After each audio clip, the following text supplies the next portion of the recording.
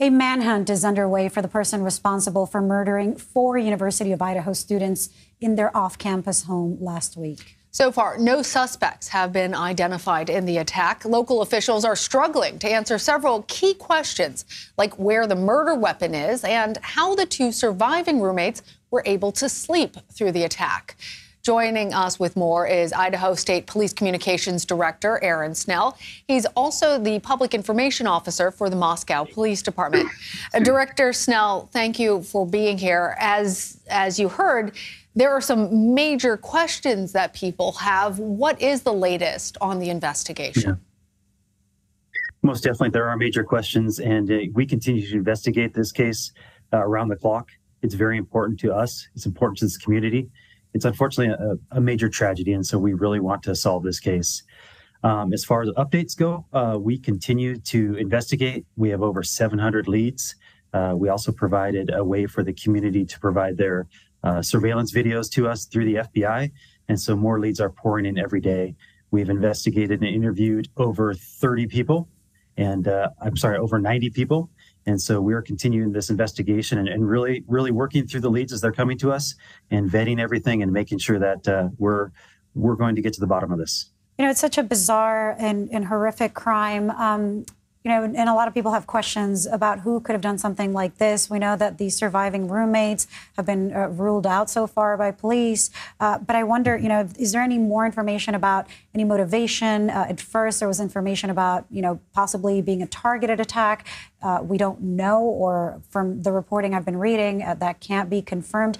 Any clues as to whether it was one or more suspects? Just anything that we can know?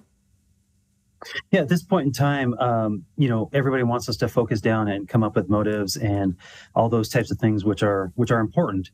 We do not want to get rabbit holed in any specific motive, any specific thought or theory. Our detectives are truly taking a whole view approach. We're still putting together the pieces of this case. We're putting together the tidbits of information, and we're trying to come up with a clear picture.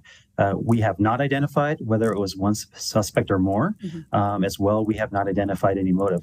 I can tell you that there is substantial progress in this case behind the scenes. Obviously, in these types of cases, these very complex types of cases, law enforcement will tell you, you cannot provide a lot of that information to the public because it would hinder the investigation. So we continue to move forward. We will continue to move forward, and we want positive resolution and bring justice for these families. Well, we understand that in an investigation, you don't want to provide all the information and make that public, but there has been some information that's come out that I think has led to a lot of this confusion, like the question of whether or not the public is at risk if there is somebody out there. Officials are still looking for the murder weapon. I'm wondering, Director Snell, if you can tell us why authorities are struggling so much. It appears, at least, to collect evidence and piece together this case in a coherent manner. So, yes, the information flow that has come out was initially a little bit slow. All the resources from this agency were dedicated to solving this crime. So this is a little bit smaller of an agency, about 30 some officers. 100% of those officers were investigating this crime, including the chief of police. They were all out at the scene. And so what kind of fell through the cracks was kind of that public communication.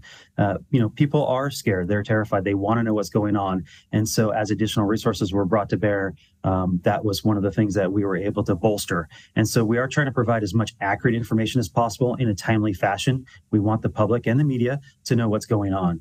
And so we continue working towards that. And that's, why I'm here today. We want to provide information. We know that this has captured the nation's interest. Ultimately, this is a small town crime, and we're solving it. And we brought in additional resources, and we're looking forward to really coming out and providing as much as we can.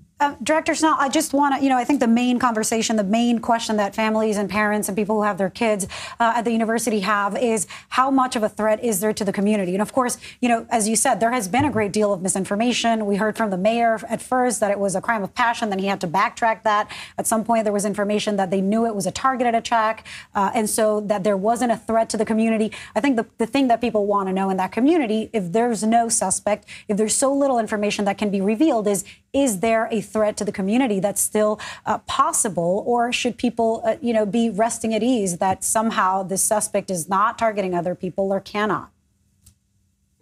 Let's be clear. This was horrific. This was a terrible crime. We lost four college students, 4 members of our community. And, there is somebody out there, some people out there who have murdered people. And so, we have to be careful. We have to be alert as a community. We want people to recognize what occurred. And at this time, we do not have a suspect or suspects. And so we want people to be alert, to be aware as well. We want them to provide information and tips and leads to us so that we can continue to investigate. So we know the community is hurting. We know they want information. We know there's some frustration out there.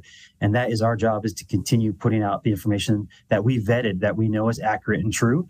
It's taken a little bit longer than people want, but we have to be careful in our criminal investigation. Yeah. So there still could be a threat. Director Aaron Snell, thank you so much for taking the time and walking us through what is factual and what you still cannot reveal. Appreciate it. Thank you.